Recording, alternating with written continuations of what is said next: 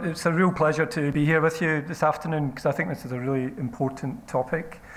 And I was particularly delighted to be asked because actually I'm still a practicing neurologist. I work up at the Royal Free Hospital in North London. And one of the reasons that I started to change in terms of what I did in my job was that I found it inordinately frustrating that you wanted to do the right thing, but you were only ever able to do it one patient at a time. And even if you were doing the right thing, you couldn't spread the mechanisms and the learning from that. And it seemed to me that there had to be different ways of doing things to allow us to identify the best solutions and to get them out to as many people as possible. So that equitability that we've heard about already. And I think the opportunity through some of the academic health systems might help take that forward. And myself and Ben, who's following later, run two of those systems.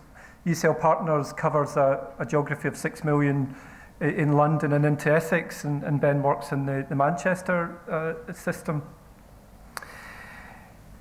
What I'm going to do is not talk very specifically about multiple sclerosis, and the reason for that is twofold. One, I wouldn't regard myself as an MS specialist. I'm a fairly general neurologist. But I think often there is a lot of learning that should be taken from other areas, and there is an unfortunate tendency, particularly in medicine, for us to get into silos and think that that's the only solutions that we can look at. And I think, you know, a lot of people are looking at how about the plus and negative side of variation and what can be done around that. And I think there's a lot of learning that we can take from others. I also think that it's important that we try to spread our network of working so that we're working with a far greater group of people. So as much as there's a degree of diversity in this room, we need to broaden that out. And of course, you can't always do that physically in lecture theatres. So how do we get that communication message? There are narratives to be created here, which is more than how we do it through media, but how do we communicate amongst ourselves? So I'm going to look at, if you like, sort of defining some of the issues and the problems before we start to think about the solutions.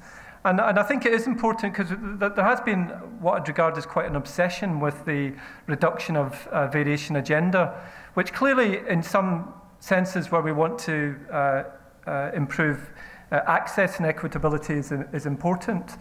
But I don't think variation is either always good or always bad. It's important you know when variation is appropriate and not. And when we have variation that is essentially built on us not actually having any evidence or based on or anecdotes or how people practice clinically, or if there's a very limited evidence base, or it's based on the ignorance both of the profession or of patients, then one could regard that as not being ideal. But where we want to get to, I would argue, is that we want people to have the best choice based on the best current evidence and having the best access to what's available. And that will create variation, which is perfectly legitimate.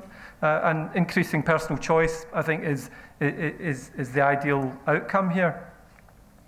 So this slide, in one sense, shows an example of variation. And when I first saw this slide, there was a caption at the top that said, never become the person that lives in the house on the left-hand side. And you know, you can sort of look about how there are people who have access to certain things or different outcomes. But actually the context, the setting of all these things is fundamentally important. You know, unless you know the context of something, you don't really know whether the difference here is good or bad. And I think that context setting and understanding the need, which comes back to the issue about revolving this around the patient and the populations that we're trying to treat is really important. There has been some, I think, really, really important work setting out the principle about how essentially data can be a very good place to start in terms of identifying where there is significant variation and what you want to do about that. That might be actually trying to understand that variation a bit more, or it may be trying to act on it. And one of the areas that I got involved in, because I ended up setting up a stroke service in North London, and then looking at how we can prevent stroke and treating this condition called atrial fibrillation. There's been great work through the right care movement, which was set up by Muir Gray, a public health specialist, which created these regional maps based on data around variation. And that's been a really great catalyst and driver for some of the thinking that has then allowed us to look at some of the solutions that we can act on. So having data that then allows you to do something about it or deciding that you don't is clearly not a bad position to be starting from. And I think it is good that when we recognise that there is bad or unwarranted variation, which could be across regions or localities or countries, to have some insight into the reasons why that happens. And the sad truth in medicine, despite our best intentions, we often diagnose, we often overtreat, and actually that contributes quite significant harm and sometimes variation, and can add to sort of inequalities in the health system. It generates waste, and I think as health professionals there is an increasing duty for us to be responsible for what happens in terms of spending of the public purse. And I think as health professionals, we've probably not been quite as up to speed as we should. I fundamentally believe that listening to the patients that you're treating is often the thing that should be then driving the right thing to do. And that can be evidence-based. And this is an example taken from Tom Lee, who actually was one of my mentors who helped set up Harvard Health Partners, which linked the Boston universities with their local health system. And when you talk to patients, you really get an insight into what it is that they think is important that will make a difference. And actually spending that quality time with their health professionals is often the thing that they want more. They're not actually asking for the latest technology, the latest drug. They want information from people that they can trust. So this is a quote which I think has come from Muir Gray, which really tries to recenter the emphasis on how important it is about what the patients actually want and what matters to them. And I think that's really interesting because, as Gavin said, there is quite a lot of information that's been around now. Michael Marmot's stuff dates back to the 1990s about the broader determinants of health, the things that actually make you unwell, which often have absolutely nothing to do with medical care as such, which probably, and I think in my next slide, it breaks that down into what the determinants are. But we have actually created a biomedical model which focuses much of our resource, our staff, and what we put into it around medical care, and specifically acute medical care. And although there's a very good argument for that being resourced and it provides great service and great need, there are other things that then do not become resourced because of this tension. And this piece has come out from Nesta quite recently, which I think looks at this in I think actually quite a balanced way. So I would recommend it. This it doesn't show up very well, but in essence, this is the sort of slide that follows on from Michael Marmot's principles about what the broader determinants of health are, and some of those things we do not address very well around individual behaviours. The sort of things that lead to people's educational status, where they live, their social group. We tend not to address that as part of the solutions that we can find that can make a difference. We tend not to incentivize these things. We don't collect the data that then allows you to see what those problems are and what we need to do about them. And this was, I think, a very useful piece from the Health Foundation, building on this recognition that there are many things that we need to do, but are we actually linking the data from different sets that allows to then look at variation in a much more broader context, which I think we need to be doing. That doesn't mean that, for example, pharmacological solutions don't have a place to play, but there are so many other things that are important to patients. Patients tell us that all the time. So we're not thinking about it, we're not collecting the data about it, we're not investing in it. This is just one example. we're not actually training people in areas that are clearly important, and that then has a knock-on effect for what resources can be available to patients. It's really unequivocal about this skew, and I think as a group we have to come together, and for me there's an important story to be created here. So I alluded in one of the earlier slides about linking data. I think data is not always the answer, but it's a good place to start. But we have problems with data and the use of data, and I don't think that we can shirk away from those. And one of the significant challenges is that there have been examples, even quite currently, where there has been an abuse of data from patients, where we don't have a dialogue with them about what we're using it for and what secondary purposes that data is used for. And I think we have to try and really overcome that and have a framework and an assurance and a mechanism by which we can share data. And there has been a number of studies that have shown that although we're starting generally from a good place, so we're trusted a lot more than journalists, for example, but that's all relative. So people would say that they trust their doctors, their GPs, but we have created examples where we have clearly abused that trust, and if we lose that trust, then it's going to be very, very difficult for us to make the health changes that we all feel are necessary. I think the other piece that's is very difficult is that identifying the variation that you want to address is important. But one of the difficulties, and Ben and I know this working within academic health science networks, is that the health system is inordinately complicated. Even people like us who have spent decades within health systems probably do not understand it. This slide from the King's Fund was actually quite a good attempt to do it, but the tragedy is that within a week or two of this coming out, it was already out of date. How do you explain to people, to patients or to people who want to help, how to navigate a system that is so complicated?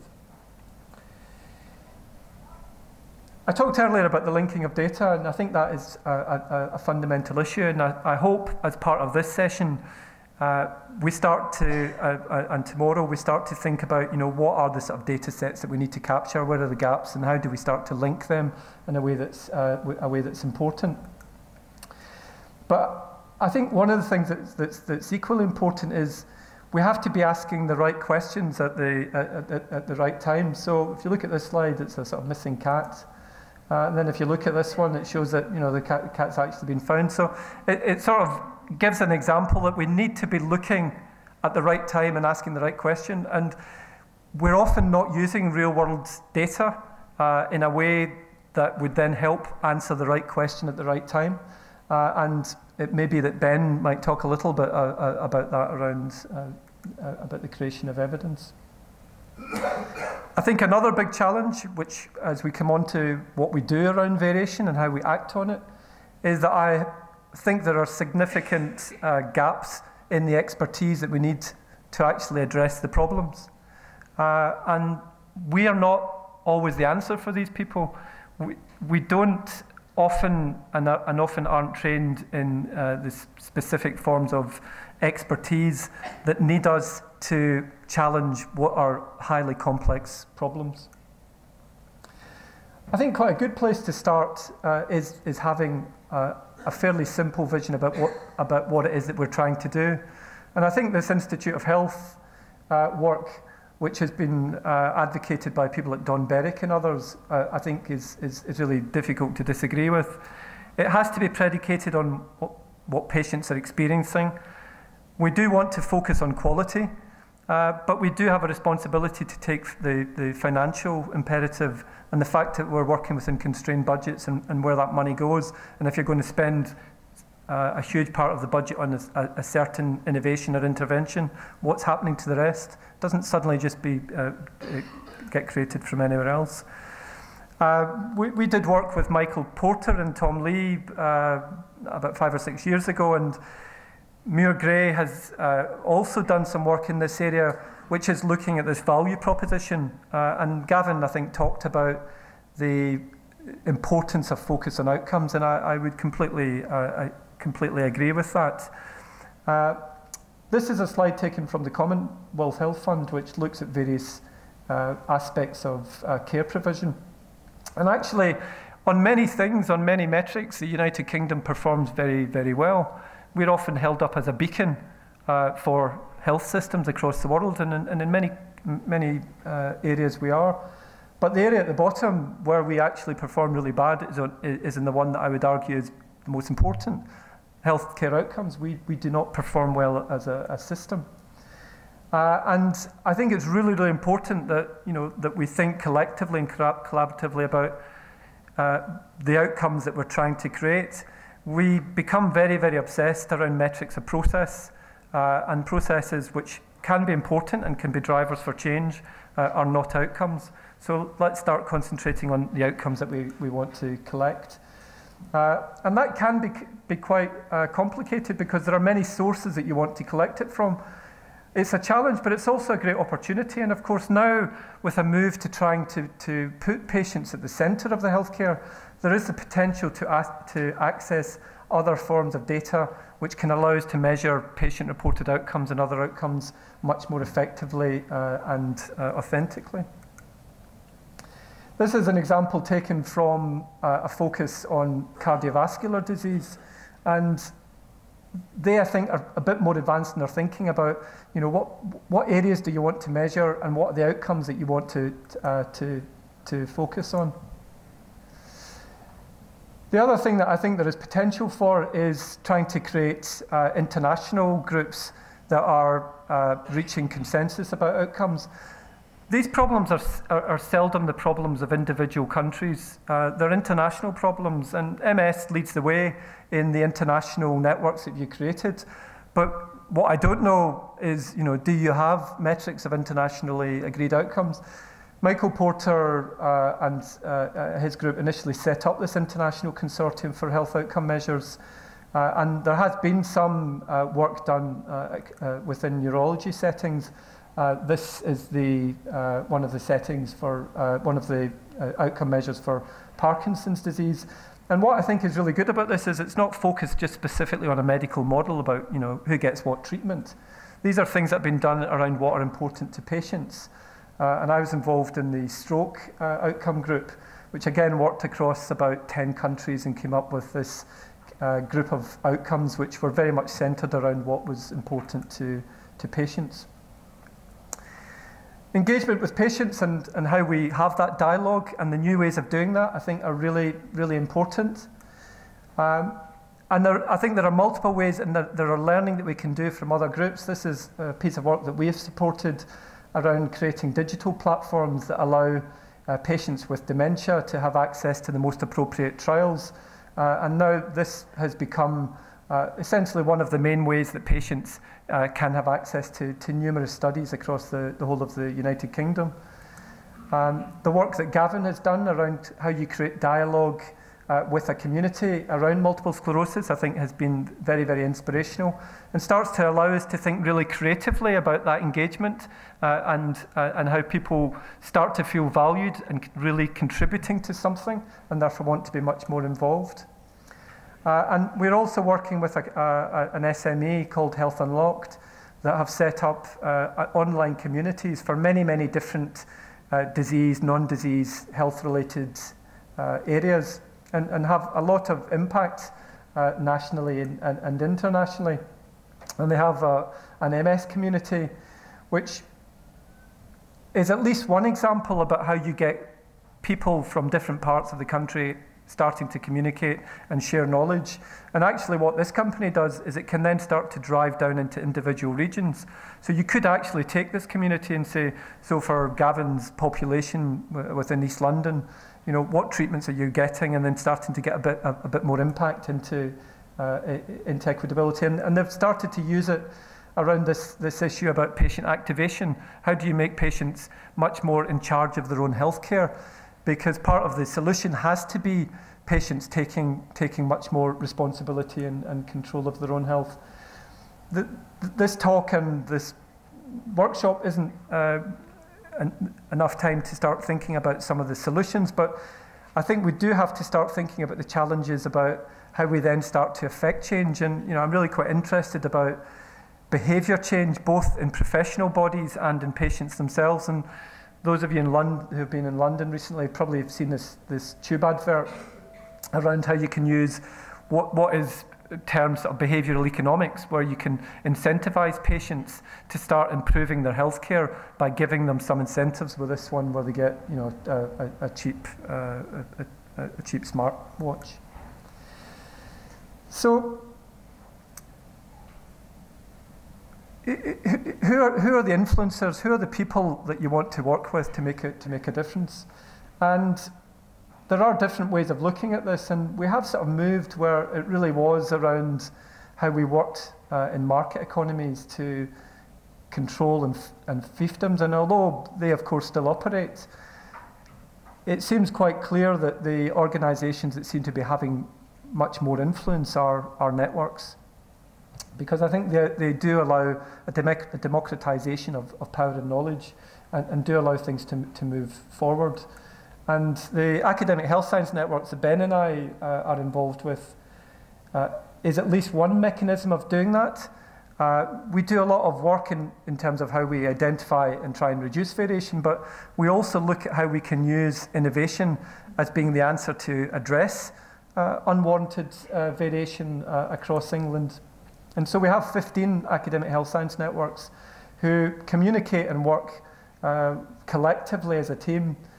That doesn't mean that they're all doing the same thing, but what it does mean is that areas such as this, where one or two HSNs have an interest, can act as that single portal so that we can communicate with you irrespective of where you're working across the country.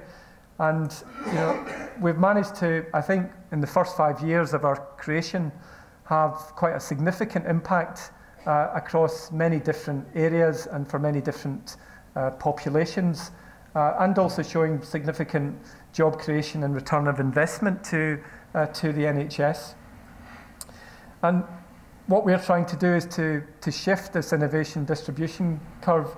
It is always going to be difficult to deal with people who have a sort of specific view of the world about what they want to do. But actually with organisations that can create learning and show how things can be done and show examples of success and give you the tools to try and make those changes, you can shift that curve to the left. So one of the ways that we've been doing this is through the creation of an innovation accelerator, which is run through all 15 HSNs and has strong support from NHS England. And we've used that to identify proven innovation which can make a difference to patients, and then use mechanisms to get that out across the NHS as quickly as possible. And actually that's been very, very powerful, both in making it available to lots of people, but also creating a repository of knowledge about how do you start to get that innovation into healthcare as effectively as possible, because as what I've talked about earlier, it is not easy. There are barriers, but those barriers can be overcome. And these are just a few examples across some of the innovations that we support. We don't always just look at innovations that have come from health professionals who have a great idea and who understand the problems. Sometimes it's about the variation and inefficiencies of the NHS itself. And anyone who works in an acute NHS setting recognises the huge amount of waste that we have around our outpatient services. And actually, digital technology, if you have trust in organisations that are prepared to embrace solutions, can actually start to make things both better for patients because it gives them choice, but also you can demonstrate the amount of savings that you can make that can then be reinvested into better healthcare. Similarly, you can start to use real-world data. So although it's called Nerve Centre, this tends to use data in real time in situations. And this SME have started to use data which can start to signal patients within acute settings who are at risk of sepsis and identify that to clinicians really early on. So that actually what you're doing is you're using innovation and technology and real-world evidence to save lives. And actually, I know from some of the work that we've been involved in, and Gavin and others, sepsis in MS patients is one of the biggest reasons that patients with MS end up going into hospital and often having significant complications. So there are mechanisms and things we could learn from others that could allow us to address what is a very significant problem among the MS community. So the Academic Health Science Network have been commissioned also to see how we can start to fast track really proven innovation and get it into healthcare as quickly as possible. And Gavin alluded to some of the work that we've started to do recently. And I think this slide that Gavin showed is, I think, a really great opportunity.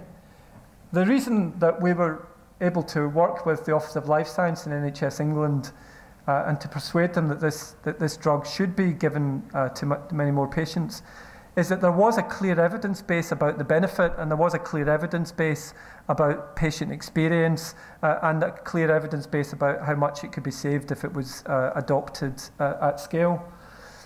So that's the principle, but that's a very long way from actually getting to a situation where every patient who could benefit from that is going to do it. And I guess this is a call to arms from me for people here who want to be part of a greater movement where we can come together and use this as a paradigm to say, so now we've got this green light from government, how do we then use that to come together to demonstrate that we can do something that's better, and then use that as a touch paper to start doing more things together?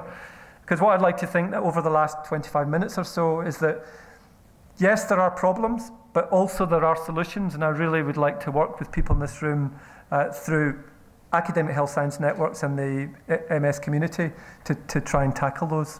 Thank you very much.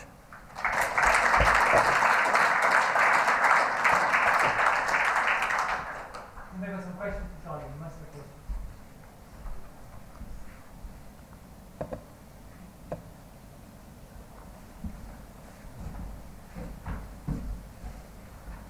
So the question that one of the things that when you see a presentation like this, you see all these tech solutions, etc. And I think there are some potential technology solutions in the MS space.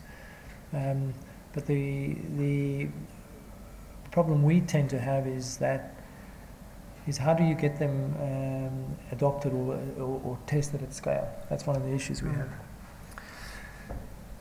Yeah, so trying to get adoption at scale is in some ways the ultimate challenge, and the NHS is not good at that. So what we've been traditionally good at is invention, discovery science.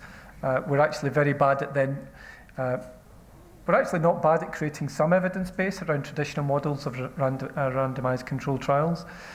Where I think organisations like Academic Health Science Networks are quite good is that we have, over 5 years, developed huge expertise about how we can take some of those solutions where appropriate and then start to scale them, because we know how we can work with central government around commissioning. We know how we can work within organisations and then spread those to others. And we've also been quite good at how we create that evidence base that overcomes those sort of arguments. Because actually it's not about, and I think the medical model has almost set the standard about randomised controlled trials, which for some things is useful. Actually what we're seeing, and it'd be interesting to have Ben's perspective about this, actually having that real world evidence pool about what happens in real populations when they're using something, which we're collecting and which actually Manchester are probably leading the way, is going to be a significant part of the evidence base for the future. And we have examples that we can share around that. I see, so maybe one of this, Shamali.